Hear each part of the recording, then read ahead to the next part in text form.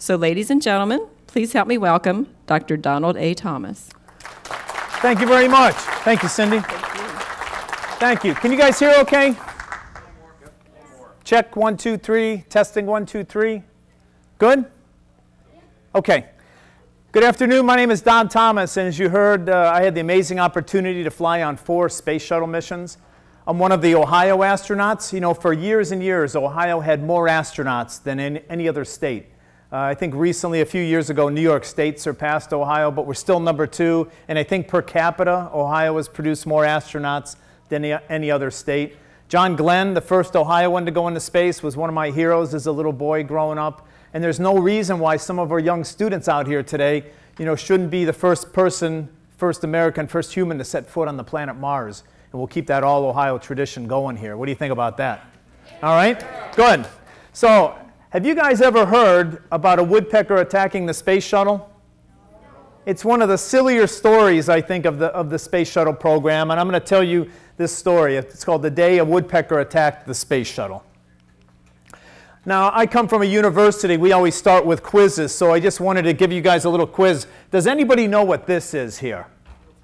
Yeah, over here. It looks like a liquid rocket tank. It is? Do you know what kind? Yeah. From what vehicle? From a space shuttle. This is a space shuttle fuel tank. Pretty good. How about over here? That's a tree, right? Let's just check.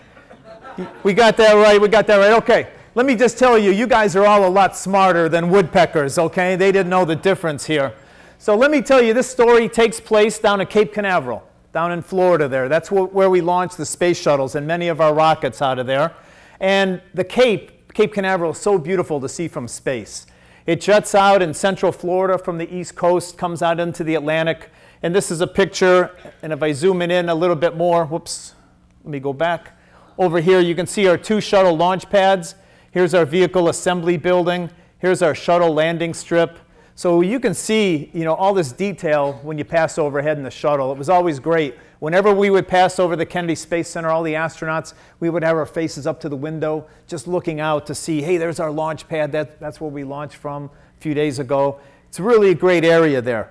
What's also unique about the Kennedy Space Center here is it's part of the Merritt Island National Wildlife Refuge. And this was established 51 years ago, 140,000 acres. They're trying to preserve all kind of different habitats that you see here. We have 15 federally listed threatened or endangered species there at the Kennedy Space Center, and more than 500 species of wildlife, more than 1,000 species of plants. So it's a really special area that we try to preserve the wildlife there. We're also trying to launch rockets out of that same location.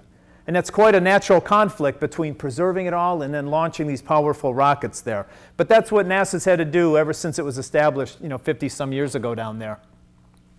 And when you go down to the Kennedy Space Center, if you've ever been there, you'll see incredible wildlife. You know, from manatees. I've seen many of these just off the coast, you know, around the coast there, you know, warming themselves in the sun. Bobcats, you know, snakes, bald eagles down there, alligators. I always tell people when you're watching a shuttle launch, every now and then look down at your toes. Make sure there's no alligator coming out at you. And wild boar. I grew up in Cleveland. I didn't see a lot of wild pigs running around up there, but you go down to the Kennedy Space Center, you drive there near sunrise or sunset in the evening, once things quiet down, it's really common to see, you know, wild boar on the side of the road there. So there's a lot of wildlife there. Also down there, there's something called the northern flicker woodpecker. They live in that same area. They like open habitats near trees. They generally nest in holes in trees like most woodpeckers do. Their primary food, they love insects, but they also eat ants, you know, berries and seeds. And they often drum on trees. And you know, woodpeckers do that, make that noise for a couple of reasons. One, they're drilling in to make a nest, but they also just drill like that to claim their territory. If you hear all this rattling going on, if you're another woodpecker, you're going to stay away from that area because somebody else is claiming it. And they are, as well, are a protected species at the Kennedy Space Center. And what that means is they cannot be harmed. And that's the same true with all the wildlife down there. You can't harm any of the wildlife. It's got to be protected there.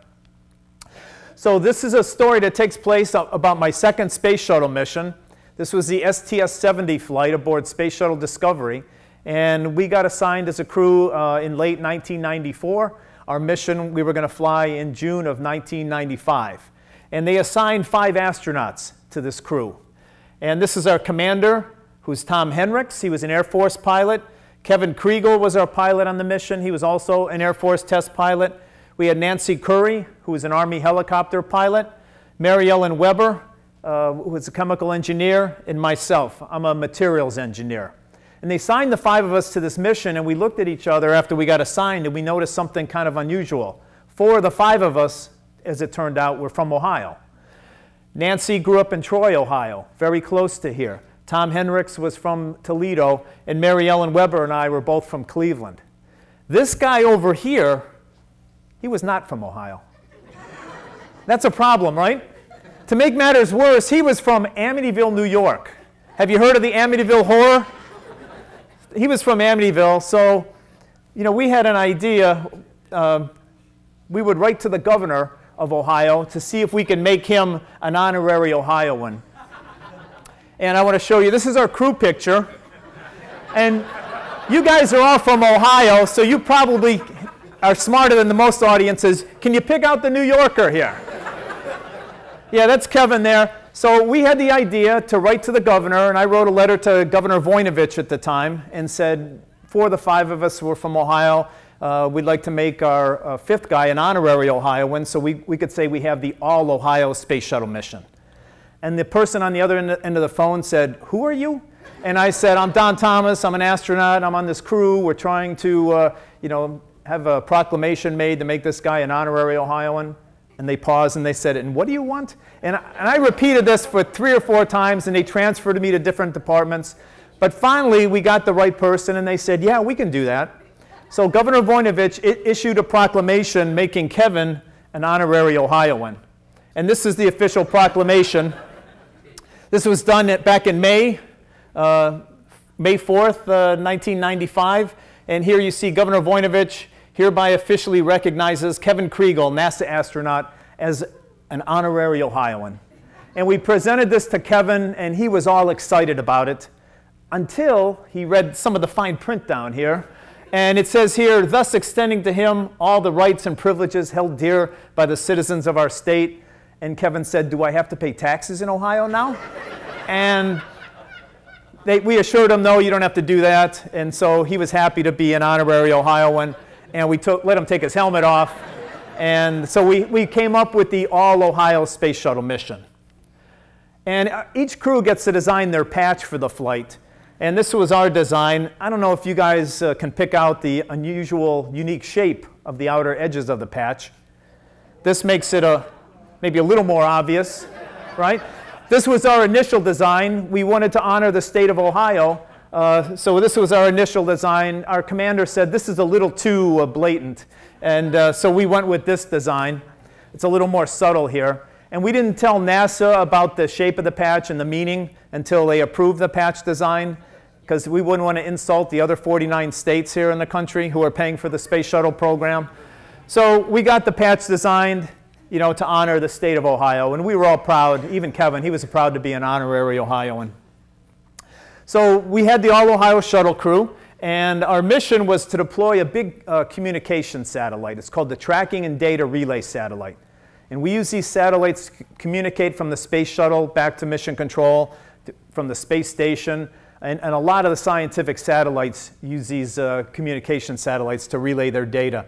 Every image of the Hubble Space Telescope, if you've ever seen any of the incredible pictures of the planets and galaxies and nebula, all those images get relayed through this series of satellites. So they're really important. They're kind of in the background. You don't see or hear about them a lot, but they're really important infrastructure for us in space. And our mission was to deploy, one of these that you see in the background. This was made outside of Los Angeles by a company, TRW, here.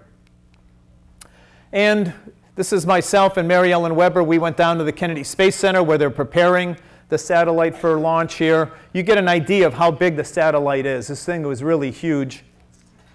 And then the satellite gets attached to an upper stage. We deploy the satellite from the space shuttle about 200 miles above the Earth. And these satellites need to be in position about 22,000 miles above the Earth. So we have a big rocket stage here. There's the engine right there. That'll fire. It'll take it from 200 miles out to the 22,000 miles. So that satellite and this upper stage get mated together. So we had the satellite ready. Then we got the space shuttle ready. This is Space Shuttle Discovery. They process them in giant hangars called the Orbiter Processing Facility. Once they got it ready for flight, they back it out, take it over to the Vehicle Assembly Building. They got huge cranes that come in, grab a hold of it here at the nose, and then just lift this thing way up in the air. It's got to go over a couple of braces up here in the ceiling. Then they lower it back down, and they attach it to our big fuel tank and our 2 solid rocket boosters there. Once they have all that attached and ready, typically about a month, 2 months or so before launch, they roll all those, the shuttle stack out to the launch pad. And here you see our Vehicle Assembly Building. That's where they stacked it up. And this crawler transporter comes down here, and it's bringing it right up to the launch pad there. Once they get it to the launch pad, they lower it down on some launch pedestals there. And the next step is to roll this. This is called the rotating service structure. And this has a couple of purposes. One thing it does, it rolls over the front of the shuttle, and it'll protect the shuttle from the weather. If there's hail, if there's heavy rain, it kind of covers the shuttle portion right here and protects the shuttle. It's also got a lot of work platforms so that the different engineers and technicians can access all parts of the shuttle as we get it ready for launch. One last thing we needed to do was to load up our satellite. That hasn't been put inside the shuttle yet. So here's our satellite. There's our upper stage. They put it in this big canister on this truck. They drive it out to the launch pad, and it gets loaded into our payload bay of the shuttle right there. Once it's all loaded in there, they close the payload bay doors, and then they roll that rotating service structure over the front of the shuttle. And you can see, you can't even see where the space shuttle is here anymore. It's pretty well protected. All you can see near the top here is our big fuel tank and the tips of our solid rocket boosters there. Everything else is protected here from the space shuttle. So we had everything in place, and 1 week before launch, just 1 week, a single woodpecker attacked that big orange tank of our space shuttle. And the outside of that tank, the big orange tank, is covered with this spray-on foam insulation. It's like what you may put up in the attic. It comes out of a can, polyurethane foam. And the reason for this foam is our fuel in that external tank is really cold. It's about minus 400 degrees Fahrenheit. And in the humidity of Florida, you know, with those cold temperatures, moisture, the humidity will condense out, turn into water, just like you have liquid on the outside of your iced tea or lemonade in the summertime. And that liquid there will turn to ice.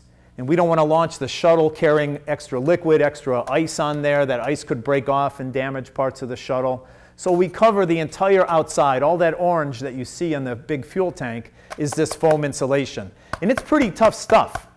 You know, you can hit it pretty hard. But this one woodpecker decided he was going to try to make a nest in this tank. If we could show that video here. I want to stop the PowerPoint, just show you this a little bit.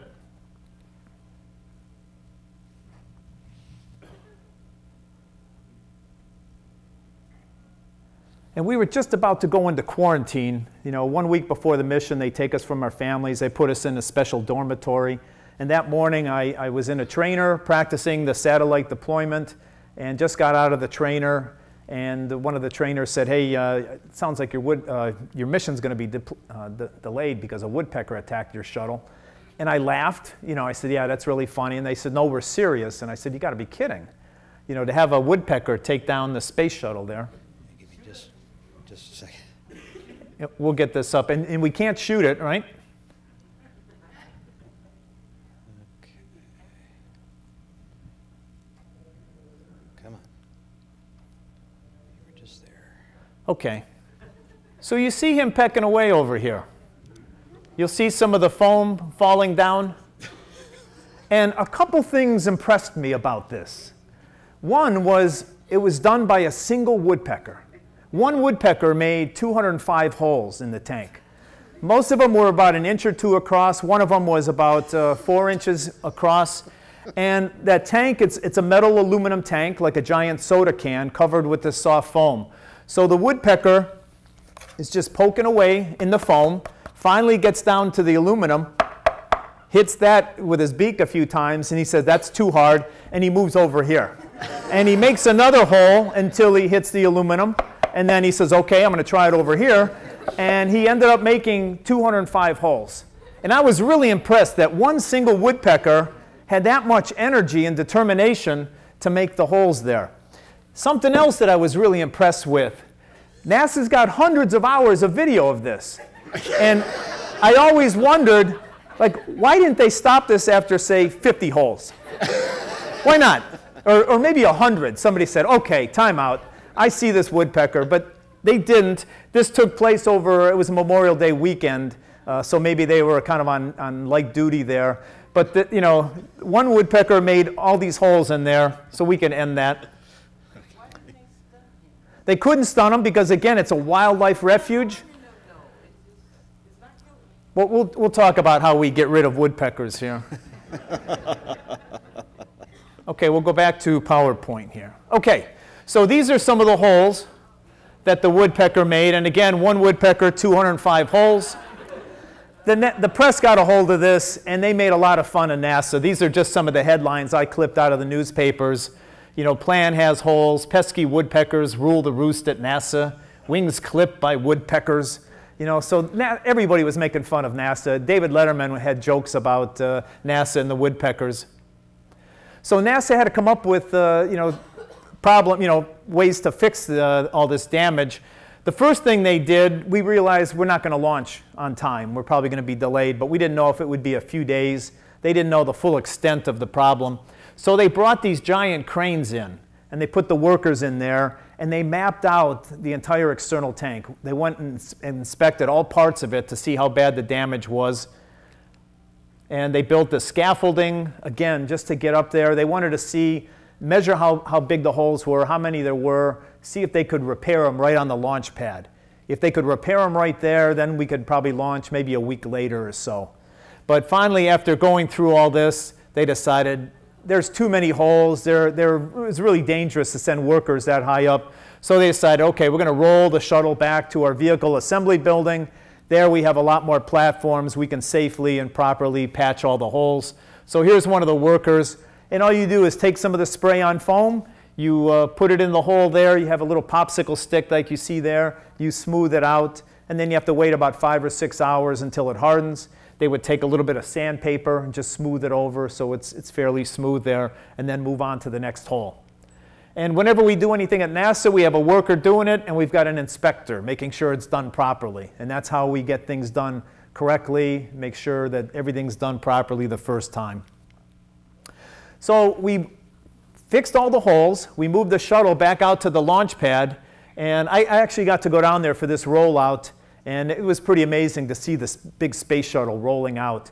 The space shuttle in space travels at about 17,500 miles an hour. And to get it out to the launch pad, this crawler that takes it out there goes about 1 mile an hour. And it's such a contrast in speed differences here. But they rolled it back out to the launch pad. And this is just some of the holes. It looks like somebody took a shotgun, right, and peppered this. But these are the patches from all those holes from the woodpecker. There's Kevin. We went down there for the rollout, and we took a couple plastic woodpeckers, and the workers got a big kick out of this. But NASA still had this big problem, okay? We fixed the holes. We patched them all up. But their problem was, well, how do we prevent woodpeckers from doing this again? It's really bad that it happened one time and the press made a lot of fun of us, but to have it happen a second time or a third time or fourth time, that would be inexcusable. So NASA had to figure out, how do we keep the woodpeckers away? Fortunately, people from across the country and around the world had great solutions for NASA. And they wrote to NASA with all these ideas. Here's one of them. This thing is called a predator eye balloon, like I have here. And no matter where you're sitting in the auditorium, you probably see 2 or 3 scary-looking eyes looking at you. And these are the eyes of a predator for a woodpecker. They look like hawk eyes or eagle eyes, owl eyes. And woodpeckers are scared of hawks, eagles, and owls. So the idea is you put this around the launch pad, a woodpecker comes flying by, he sees these huge eyes, and he says, I'm not going anywhere near that giant owl or hawk there and stay away from the space shuttle. It's got these little mylar strips blowing in the wind. That was also to scare away the woodpeckers, like you might put something up to scare away crows. So NASA had these all over the launch pad. They had other ideas. Somebody said, you should just paint that orange tank blue, because woodpeckers don't like the color blue. It's like, I don't know if that's true or not. But that would add about 400 pounds of weight to the shuttle, so they rejected that idea. Somebody else had the idea, suggestion, all you have to do is spray that big orange tank with skunk cabbage juice. And I have to admit, I grew up in Cleveland. I don't know what skunk cabbage juice smells like, but I got a pretty good mental picture of it. And I don't think it would, it may repel the woodpeckers, but it definitely would repel the astronauts and the workers at the launch pad. Another idea they had, well, let me show you a few other pictures here. This I thought was hilarious when I went out there to the launch pad. At the very big top of that big fuel tank, they put one of those balloons. And I thought, you know, some woodpecker is going to be flying by and see that and get scared away. You know, not likely. Here's another one that looks more like an owl, right? You can see the beak here. And these are called terror eyes or predator eye balloons. And they put them all over the launch pad there. They also had workers here with air horns. And they were just standing there at the ready. If they saw a woodpecker, they would just blast it and scare the woodpeckers away. Remember, we can scare them, but we can't harm them in any way. They also had people with water cannons positioned, you know.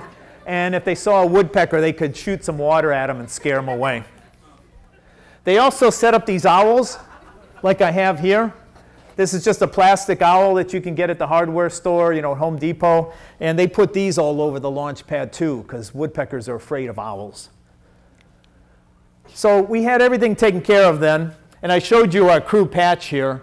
And we were known as the All-Ohio Shuttle Mission, right? Well, after this, we became known as the Woodpecker Flight.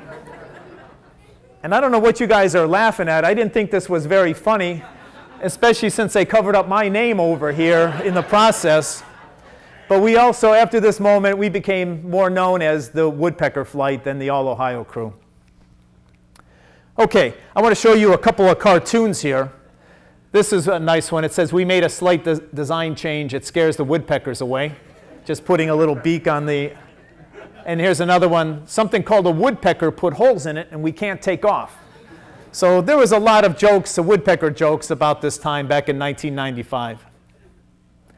This was down at the Kennedy Space Center. This is a telephone pole there, and somebody put up this sign, and it just says, Official Woodpecker External Tank Training Post. Everything we do at NASA is all focused on training. So they put this sign, and this was an official place that woodpeckers could go to safely practice making holes. Well, we got everything fixed. We got the satellites ready. The space shuttle was ready. We were keeping all the woodpeckers away, so it was finally time for us to launch. The astronauts fly down to Florida for the launch about 3 days before liftoff. We fly in on T-38 jets, and if the weather's good, we can do a little flyby of the launch pad there. And from about 1,000 feet, we come in and just circle. We'll do a little circle around the launch pad before we go in and land. And it's pretty amazing to look out the window and see your space shuttle down there all ready for liftoff. Then on launch morning, we get in our launch suits, and we head out to what's called an Astro van. This is Tom Henricks, our commander. And I don't know if you can pick that up, but he's holding a lucky buckeye. We took a number of buckeyes. We all carried a couple in our pockets that day just for good luck. And we take this bus out to the launch pad. This is a kind of a blurry picture. I had a little camera with me in my pocket. And it's pretty amazing. You know, you're driving out to the launch pad. It's maybe a 15-minute drive, maybe 10 miles, something like that. And you finally turn one corner, and then straight out the window, there you see your space shuttle on the launch pad ready to go. And it really gets the butterflies going. It's like, wow, there it is. You can see liquid oxygen, you know, condensing the vapor from it near the tail of the shuttle here. It's ready to go. It's really an amazing moment. We got out to the launch pad a few minutes early. They weren't ready for us to take the elevator up. So we had like 5 or 10 minutes just to walk around down at the base of the shuttle. Usually you get off that little van, they send you right back up, you know, up on the elevator to get inside the shuttle. But we had time to just stand back and take a look at the shuttle up close. Here you see Tom Henricks, our commander. He's just looking up. The 3 main engines are right up in there, and you see the condensation from the liquid oxygen there forming. So it was pretty cool. There I am in my launch suit. We've taken the elevator up. I'm just waiting when it's my turn to get strapped into my seat. They'll call my name. I'll turn this corner, walk down an access arm, and at the end of it there, you see the round hatch for the shuttle. I've got these two guys here. Before I climb on board, they'll help me put on a parachute. We'll get the helmet on, gloves on. Once we're all set, I'll get on my hands and knees, and we crawl inside, and they strap us into our seat. We've got shoulder harnesses and seat belts. They strap us in nice and tight because there's a lot of shaking and vibration during liftoff, and you don't want to bounce out of your seat. Once we're all strapped in, they close and seal this hatch, and then everybody moves away from us 3.5 miles. And when you realize why they just moved away from you 3.5 miles, it's another good moment to get butterflies in your stomach. They're getting out of the blast zone. If anything bad should happen, if you're 3.5 miles away, you're probably okay. And it's quiet inside up until 6 seconds before liftoff. That's when the 3 engines here at the tail of the shuttle start coming to full power. We're still physically bolted down to the launch pad at that point. And once the computers say those 3 engines look good, then we light our 2 side rockets called solid rocket boosters, and immediately we take off. And we're laying on our backs in our seat, a lot of shaking and vibration, and at that moment of liftoff, it feels like somebody has their hand right in the middle of your back, just pushing you up into the sky. And that's what the shuttle's doing, literally pushing us, throwing us up in the air there. This picture is probably taken 2-3 seconds after liftoff. We're going about 100 miles an hour already. So we don't ease off the launch pad. It is literally boom, and you accelerate faster and faster every second. This is a picture of my wife and my son. And you can see my wife's eyes. They're focused right on the space shuttle. People frequently ask me, is your son impressed that you're an astronaut? I think this picture pretty much covers it. I'm launching here, and he's looking at some bug down on the ground here. My son is now a freshman in college, but he's not too impressed that I'm an astronaut anyway. I think I'm just dad for him. And about a minute into the flight, this happened. This doesn't look very good, does it?